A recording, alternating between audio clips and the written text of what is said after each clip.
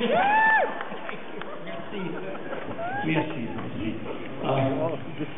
Speaking of love, I wouldn't know how to begin to explain what the film you're going to see tonight means to me over these years. How do I start talking about it? The characters, the design, the movement, the milieu, which is the world of ballet and music, the color, the passion, the joy and exuberance of filmmaking itself, the purity of music, and cinema as music.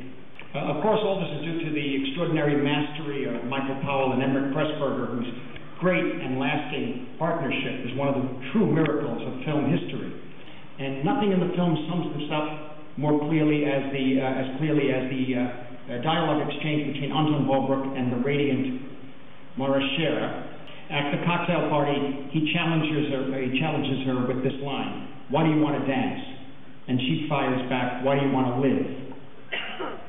And so, in a way, of course, it's the same as with art. That it's not that you want to do it; it's that you have to do it. It's that you have to live it.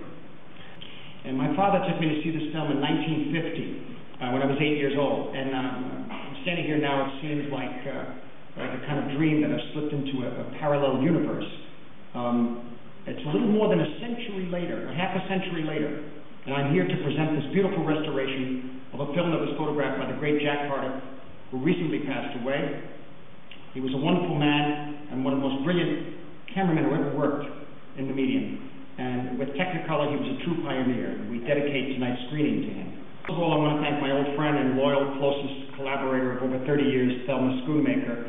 Thelma shared her life with Michael Powell, and what she's done to keep the Powell Pressburger films alive and Michael Powell's individual films alive and their spirit alive can never be overestimated. We, and perhaps more importantly, future generations, owe her a great debt.